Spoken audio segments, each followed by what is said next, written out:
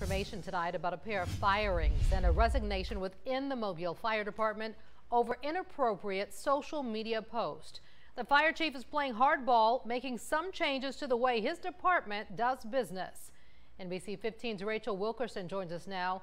Rachel, Chief Seeley says disrespect will not be tolerated. Kim, Chief Seeley says firefighters have to be careful with what they say on and off the job. We're not going to have a fire department that disrespects our community. Chief Mark Seeley is referring to social media posts like this one. In one post about protesters, someone commented, "Just turn the water hose on them and spray them away." To which, according to one source, one of the terminated firefighters replied, "I don't go back till Monday, LOL. We have built that reputation of excellence on that being unbiased and unprejudiced. And when we have some that choose to erode that, then we're going to take steps to correct it. Chief, what is the department doing to police employees? We are currently, we don't go looking for it, but when we feel complaints, we address those. Seeley sent out an email earlier this month addressing the racial sensitivity in the nation and our community.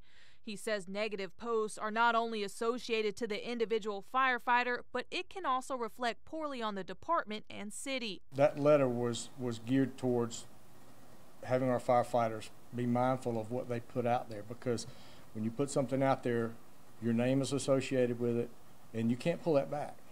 That is a platform that the world sees. We asked Chief Seeley what training the department has had about social media. And if anything, we've talked about it, and I've had emails here and there that kind of touched on it, but I don't think we've done a good job, and that's on me. Chief Seeley says moving forward, the department is making changes. Diversity training will start next month for firefighters. We hope that education and them understanding why this is so important will curb this. Sources tell me other firefighters are also under investigation for posting insensitive comments. The chief would not comment due to what he called ongoing investigations. Kim?